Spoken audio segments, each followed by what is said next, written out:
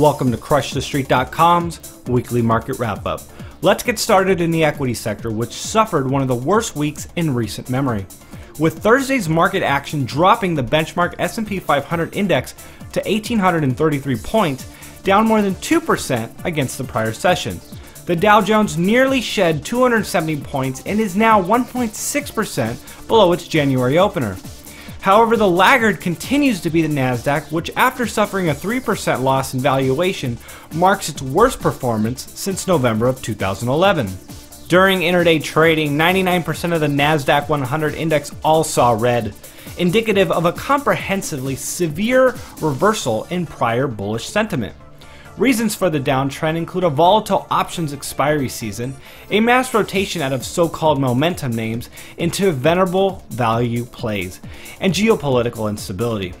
Not surprisingly, gold and silver finally broke away from their short-term doldrums, closing at $13.19 and $20.04 respectively.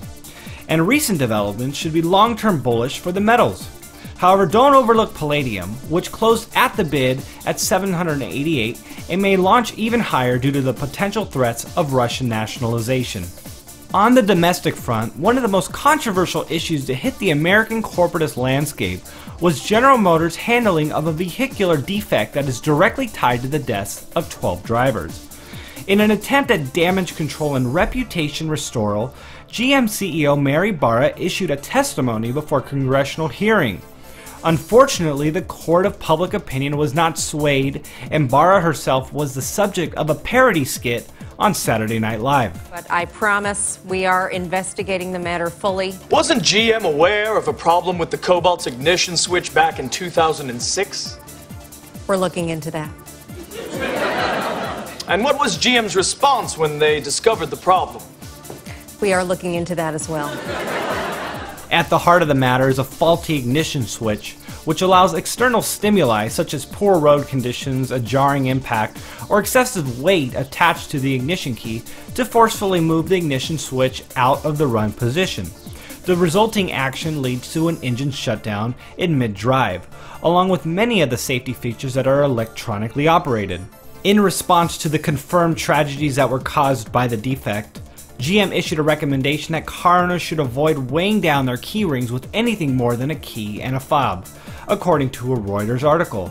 However, the contention among government officials and industry watchdogs is that GM knew about this problem much earlier and failed to respond substantively until their customers suffered injuries and fatalities.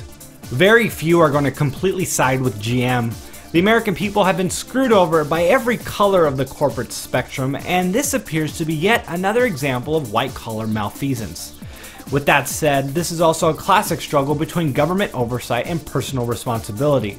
An ignition switch is a catalyst, not a coat hanger, and such, it is not designed to handle the weight load of your house keys, your mailbox keys, your titanium alloy flashlight, and whatever else that people dangle on their ignition switch. Unfortunately, the poor choices that some of us make may now result in further government interference that affects us all. And that'll do it for this week's edition. Thanks for watching, and we'll see you next week.